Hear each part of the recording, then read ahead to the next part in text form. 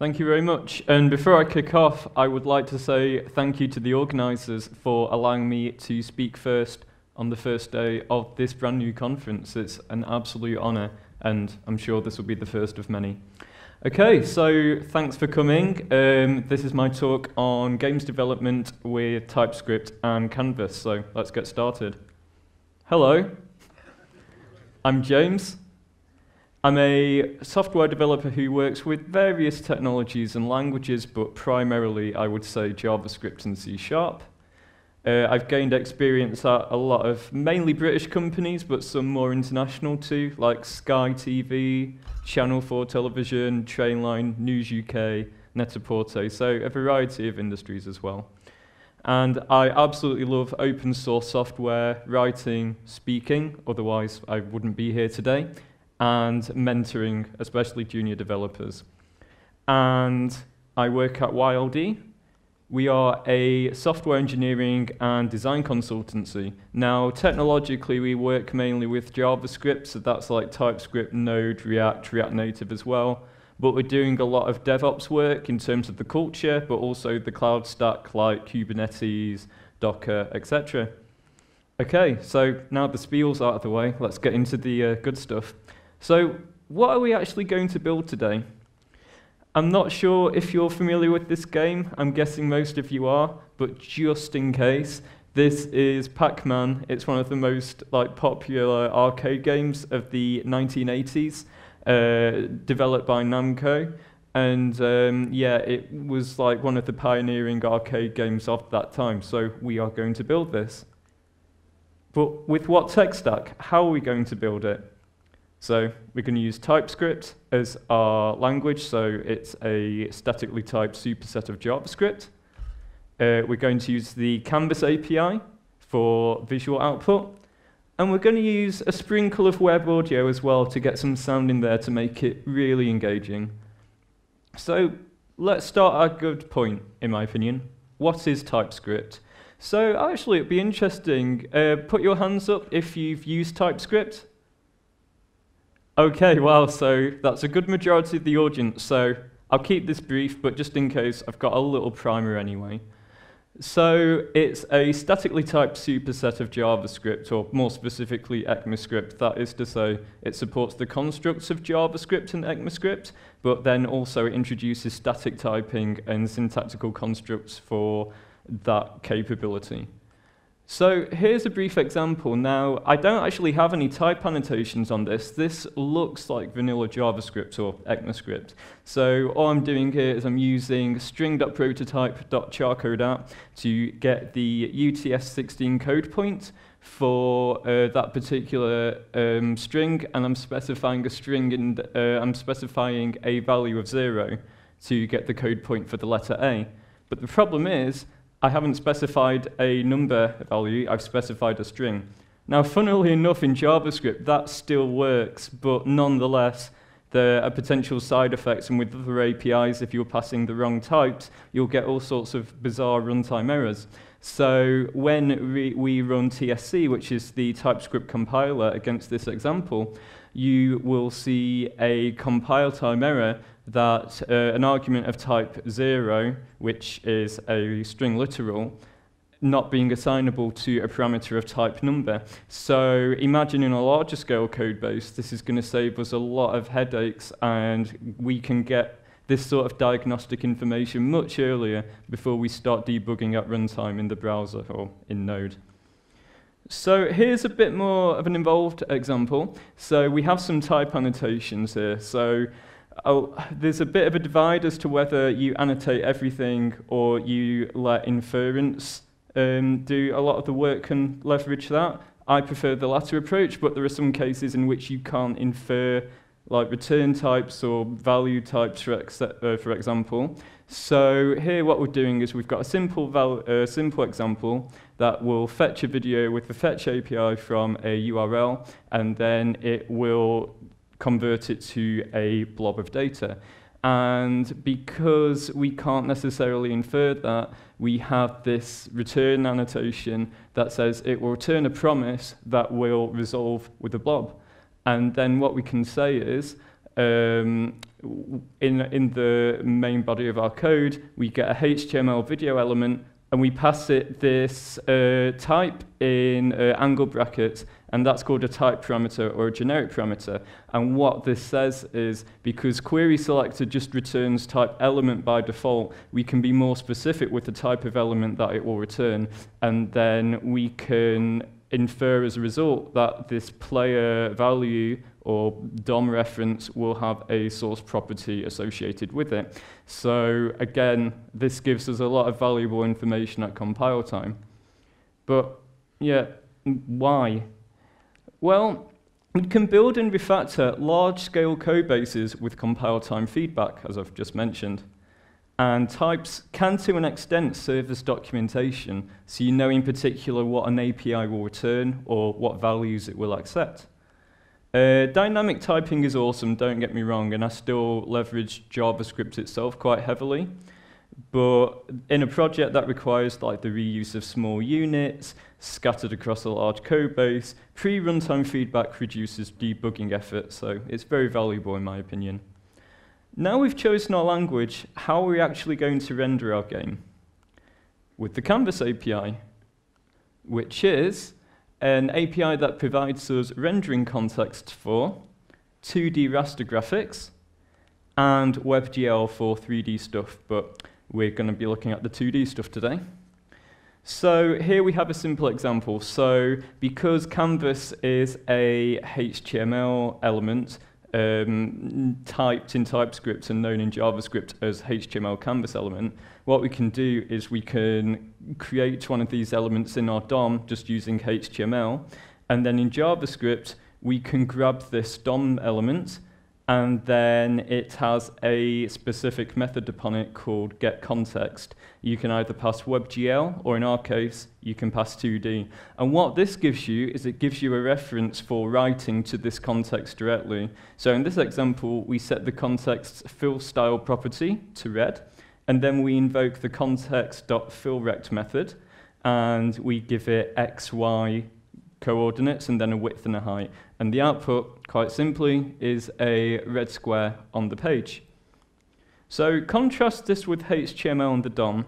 So whereas you have a DOM and a tree structure and all this semantic information, which is great for traditional web pages and even web apps, with Canvas, you're writing almost, not on a per pixel level, but you're outputting raster graphics directly to this context. So in games and other applications that are non-traditional, it's oftentimes a much better option than the DOM. And TypeScript also provides built-in definitions for the DOM in general, but also we get Canvas definitions as well. So all of the static analysis benefits we get with TypeScript extend to our usage of the Canvas API. So I also hear that this thing called sound is pretty popular in video games as well. So we can achieve this with the Web Audio API. It's kind of analogous to Canvas, but instead of rendering graphics, we're rendering audio. And it's built upon this audio node paradigm where we can have inputs such as an MP3 or an oscillator. We can manipulate them with effect nodes, say you could have like a reverb or convolver, sorry, and then outputs such as the user speakers. And because they're nodes, you can interconnect them and build complex audio graphs.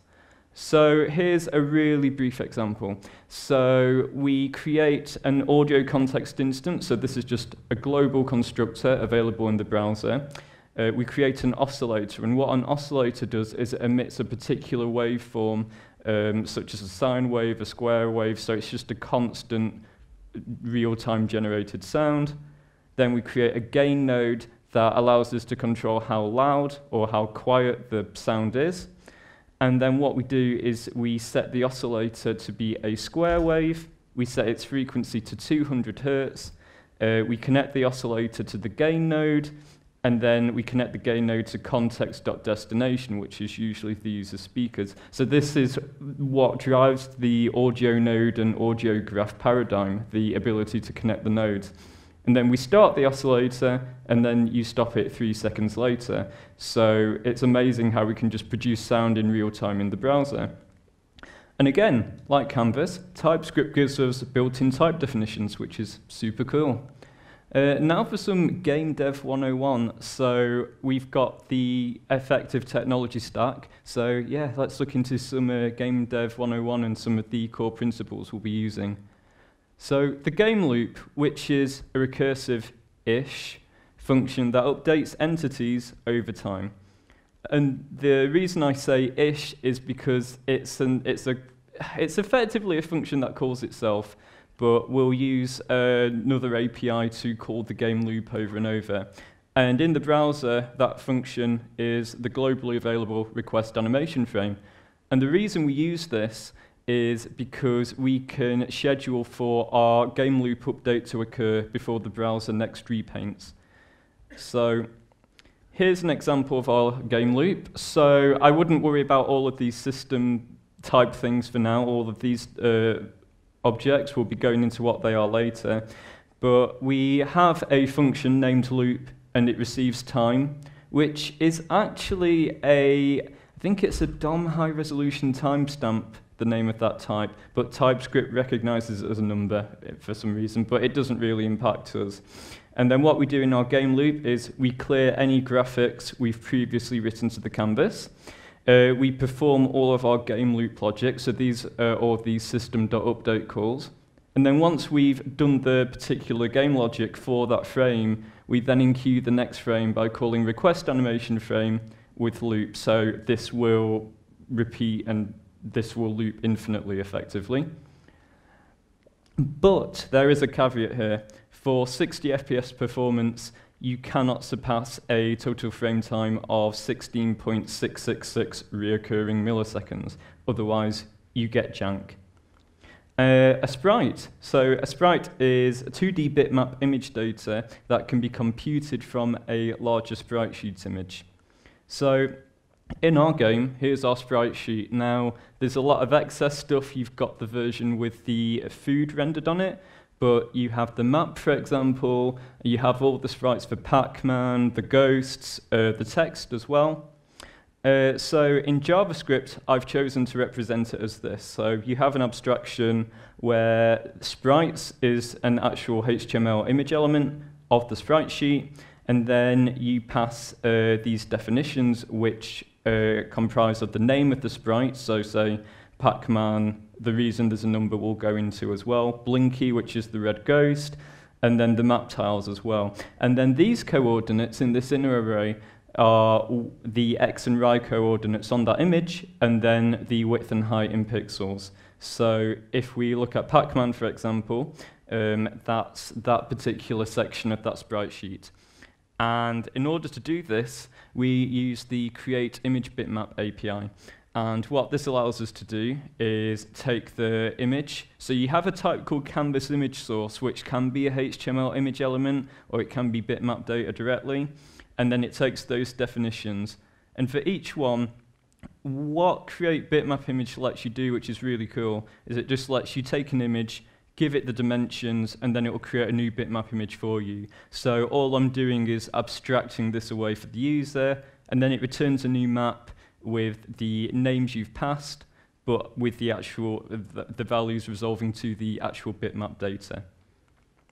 And then in order to get a sprite, all you have to do is call spritesheet.get, and then you have the bitmap data, and you can use the canvas rendering context 2D's draw image method to draw that sprite wherever you want in the pixel space.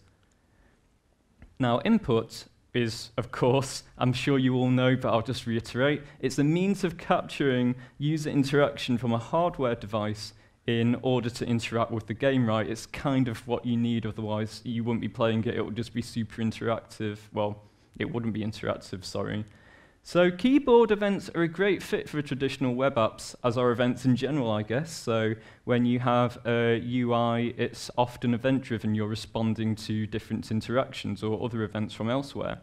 But for a loop-driven architecture, it doesn't really fit. Like, subscribing to event handlers can get really messy, so it would be a lot better to poll an abstraction for recent keyboard events. So what we have here is an abstraction for the keyboard, where we do register for the key down event, But what we do is we hold the value using a closure to the last pressed key, and then in the code, so this is the logic that handles the direction that Pac-Man should go in for the key press. So for each update, you just get the last pressed key. So you don't have to worry about subscribing to events, you just grab the last pressed key. And internally, that keyboard abstraction will keep track of this as the user changes the arrow they press. Okay, a tile-based engine. So this is a means of laying levels out in columns and rows of repeatable cells. So this is intrinsic to Pac-Man and how it's designed. So here's the level layout again. And we have these are called union types. And what they allow us to do is, so you can specify any particular type and you can combine them. So it's effectively that an outer corner should be one of those values. And you can actually string literals as these types. So an outer corner, we just arbitrarily assign A0, A1, A2, etc. And I should add the number is the rotation in radians, and I'll go over why on the next slide we do that. And then we can effectively combine these into another another intersection type. No, that is a union type, sorry. So we can combine them into another union type, and we can say a tile is any one of those values. So when we're building our data, if you pass a string through, Typescript will be like, well, no, that's not a valid tile, so I'm going to fail to build. So yeah, these are some of the tiles in correspondence to the actual sprites. So you have the outer corner, which is this top corner. You have the straight wall, which is like the outer wall. You have the single inner wall, the corners. And then you also have this concept of a walkable tile as well. So that doesn't render anything, but this is because we can tell, so effectively in our Ghost and Pac-Man movement logic, we can say, well, this tile is walkable, so they can move here, but then you have walls, so you can't go through a wall, obviously, which is kind of ironic given the enemies are called ghosts, but I don't know what the designers were thinking. And that's what the actual map data looks like. So it's a great hunk of JavaScript. So it's a 2D array of these tile values. So you have things like C0, which is like the outer wall going across. And I did this by hand, by the way, and it's exhausting. A tip a good friend gave me recently is you can, and this sounds crazy, he had to do the same thing. He used Excel, and you can color coordinate the cells effectively, and then you can output it as a CSV, which if I did that, it would have saved me a lot of time, but I couldn't think of how to automate it initially. But yeah, that's the entire map data for the game. So yeah, it wasn't fun at all. So in order to determine if a tile is walkable, as I mentioned, that's what this O string literal type refers to. And you might notice this syntax, tile is walkable. And in TypeScript, this is called a type guard. So what this allows you to do is not only ascertain if a value is true or false, but if it's true, it means the parameter you've passed into it or the parameter you've referenced in the guard is of that type. So again, we're getting more static information for our compile time feedback, which is incredibly useful. So our map enables two principles. So the level rendering, but also the movement, as I said, by having explicit walkable tiles, both the shared logic actually for the ghosts and the Pac-Man know that we can only follow these particular paths. Now let's get on to vectors. So this is a concept from linear algebra and geometry, but to reduce it down, it's effectively a set of coordinates within a multi-dimensional space. So in the case of Pac-Man, we're working in a 2D space. So 3D stuff is when you can involve matrices in 2D games dev as well, I guess, but it's not something we're looking at today, fortunately. So typically, this is a collection of two values in a 2D space that represent x and y coordinates. So it can represent position, but you can represent like x and y speeds, directions, and other transformations as well. So in TypeScript, and I guess in JavaScript by extension, arrays can be used to represent these vectors. So I have a type called point2d, and what this is it's a tuple array. So a tuple array is just like any other regular array, but you can determine its length with the syntax. So I could keep going number, number, number, or I could mix the types. This is effectively how the sprite sheet abstraction works. So say, hypothetically, we have a position of Pac-Man. So this is the third column on the third row. We have a direction, so that's the trajectory in which it's traveling. So it's moving one column across, so to the right, and it's not moving down at all on the y-axis. Alternatively, that one could be negative, and then the particular entity would be moving left. And then we have a speed as well. So the speed is by how many columns and rows it should move at a time. So this can be any number, but the point is of multiplying it by the direction, you can effectively cancel out the speed for a given tick of the game loop. So these can be neatly operated upon with built-in array methods. So, okay, we had the same examples, the position, the direction, and the speed. So let's say we want to move this entity to its new position for its next tick. So we can add the vectors together. So what we do is we add the position to the multiplication of the speed and the direction. So for a speed of 2, 2 multiplied by 1, 0, so you multiply the respective items together, you'd end up with 2, 0. And then you'd add 2, 0 to 3, 3, which is 5, 3. So what that's saying is its new position goes from 3, 3 to 5, 3, and the y position doesn't change because the direction for the corresponding y value is 0. And then what we can do is we can use typical JavaScript code. I've gone a bit more functional here. We can use things like map and reduce. So for the vectors we want to add together, you take the current vector, and then you take the particular item in each vector, and then you add it to the next one. And same with the multiplication as well. So you can abstract a lot of that logic away. And again, we're using generic parameters. But you'll notice when we call add vectors and multiply vectors, we don't actually specify what that type parameter is.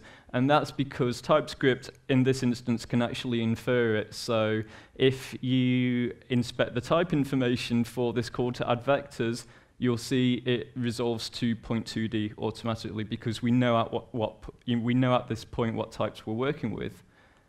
So congratulations, you are all now game developers. So you passed the test, so big pat on the back.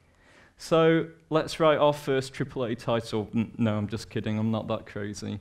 Nonetheless, how can we combine these pieces in a scalable way to build a game?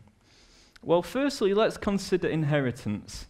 So in TypeScript, well, in JavaScript, you have classes. You have the same in TypeScript as well, but they're statically analyzed, so they're more analogous to, say, Java or C# classes.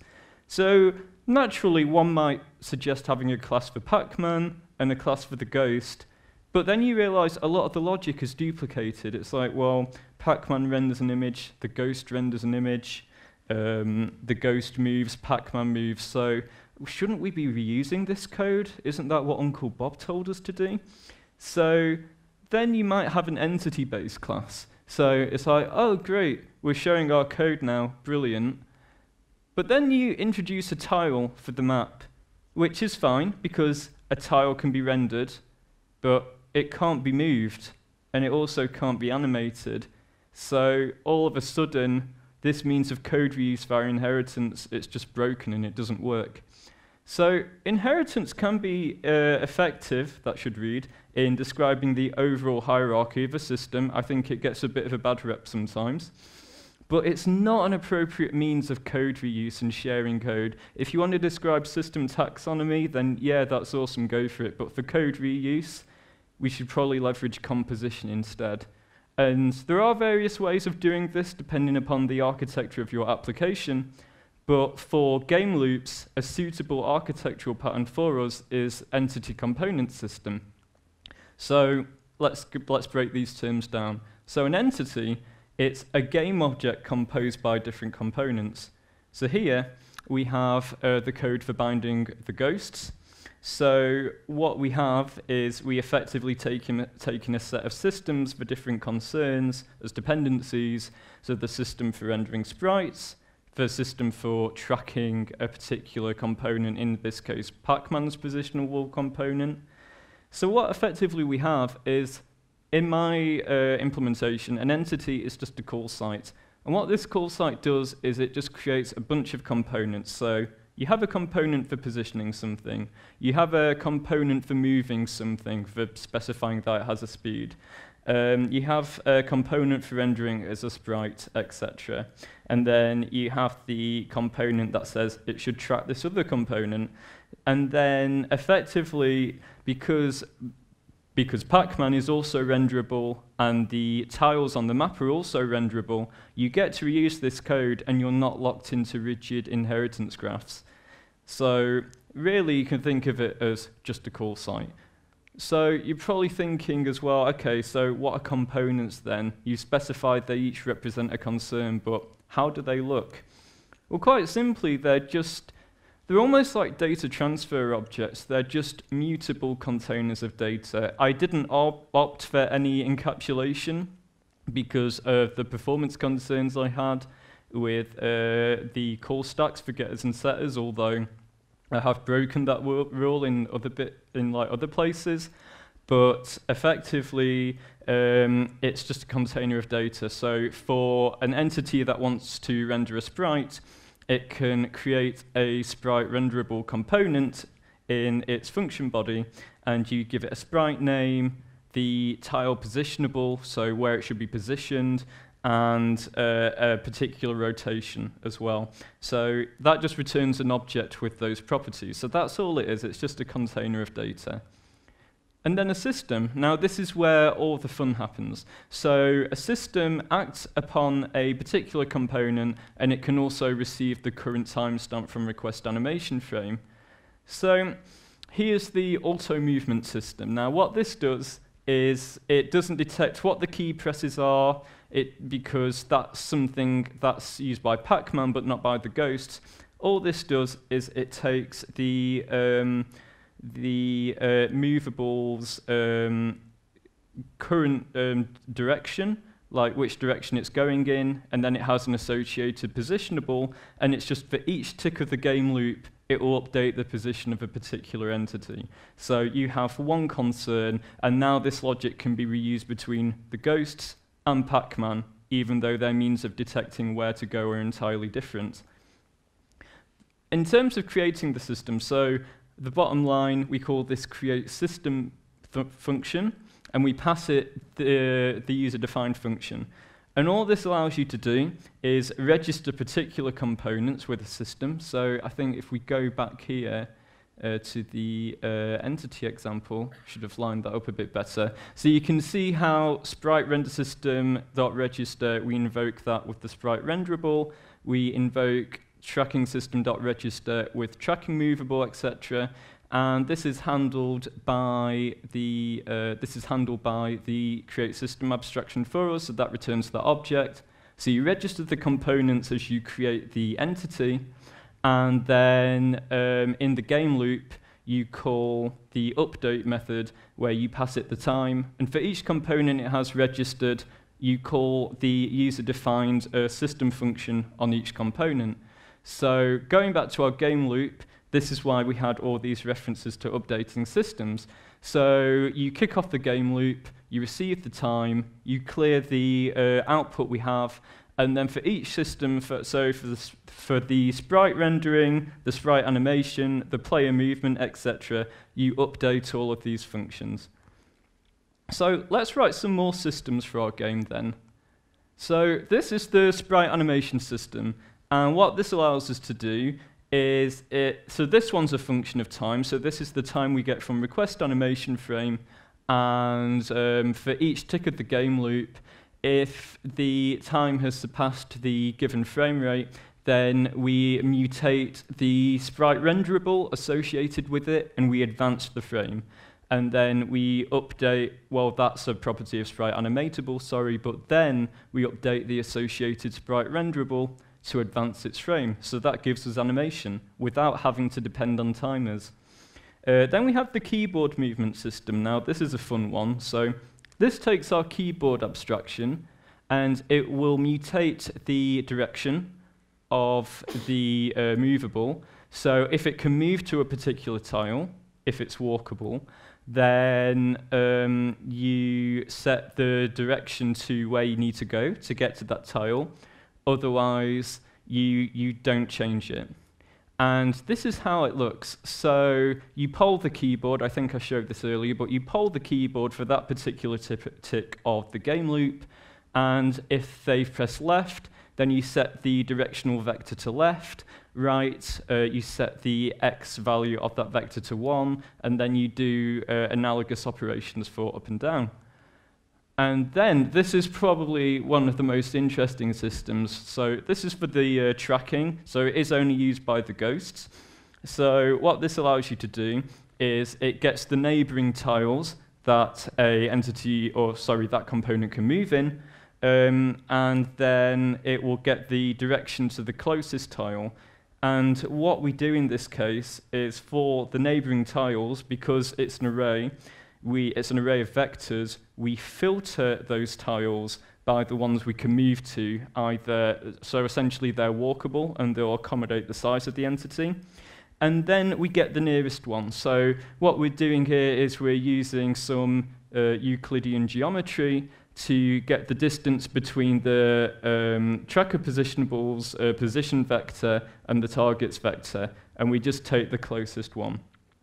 And then when we put these units together, this is what we get. So I've already shown you a lot of the code, so I'm just going to run it from here. So, yep, so we are running on port 8080, okay, I go to localhost. Okay, here we go. So yeah, there is some I didn't get as far as I wanted, and there is some issue with the movement, but effectively we have rendering output, we have audio, I'm interacting with the keyboard, and I have the ghosts following me as well. So yeah, by putting these pieces together, we can effectively build a game. So yeah, that was a video because there were some technical issues, unfortunately, but thanks to the amazing AV team, we overcame them. So, of course, there's still a lot to do. There's still loads of features missing from the actual game that was released in the 80s. But now we're in a position where we can add these features in a really scalable way. But for some closing thoughts now, systems are deterministic, which makes the behavior of our games more predictable. So although we are mutating components within them, they are just functions that receive time and do a set of predictable operations. And this means that they also lend themselves to unit testing. So here's a unit test for the sprite animatable. So again, because we're not dependent upon particular timers or anything like that, we're just passing the timestamp in from request animation frame, it's super easy to unit test. So in this case, we're asserting that the next frame is advanced to when the frame rate is surpassed. So you set up your components that are dependencies of sprite animatable, you create your system, and then we expect the initial frame to be 0. We we invoke the system with that particular component and that timestamp, and then we inherently expect it to have advanced with the frame and update the sprite name as well. So components encourage the composition of entities as well. So again, inheritance is just too inflexible for this kind of project. But it certainly isn't a silver bullet, this entity component system architectural pattern. So operating on a sequence of entities in a linear fashion within 16.666 recurring, that should say milliseconds, excuse me, it's tricky in larger games. And direct mutation of components is somewhat opaque, so I could have done something more based upon return types of objects, which would have been even easier to unit test and even easier to effectively determine what its behavior would be based upon its output. But then there are performance concerns, especially when you're allocating loads of objects into the young generational space of the garbage collector that your browser uses. They're all typically generational, so that would probably cause too much jank, so I had to go for this approach. But on the other hand, I admit it is kind of difficult to figure out where things are updated at times.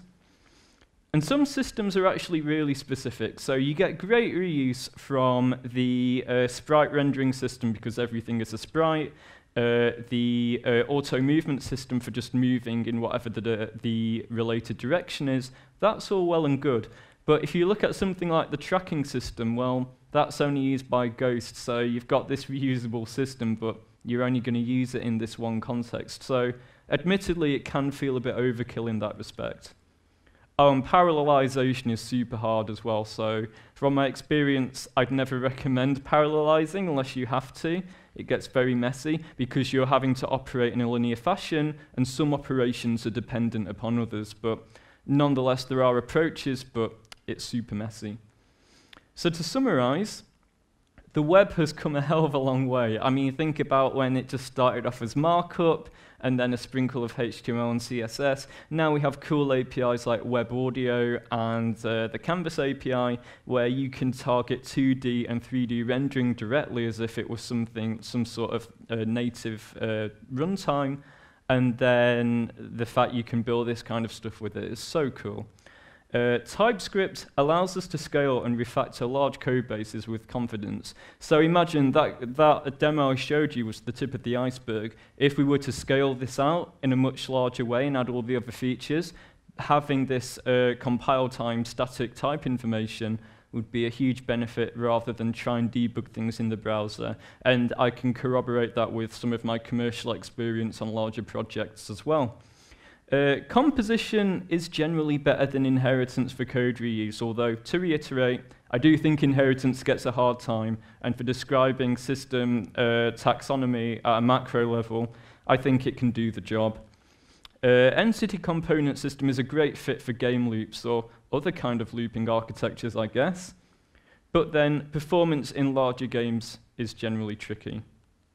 Okay, thank you very much for listening. The repo's there, so you can clone it and run it for yourself and give me any kind of feedback you want. But yeah, thanks for listening, and now I'm open for the questions.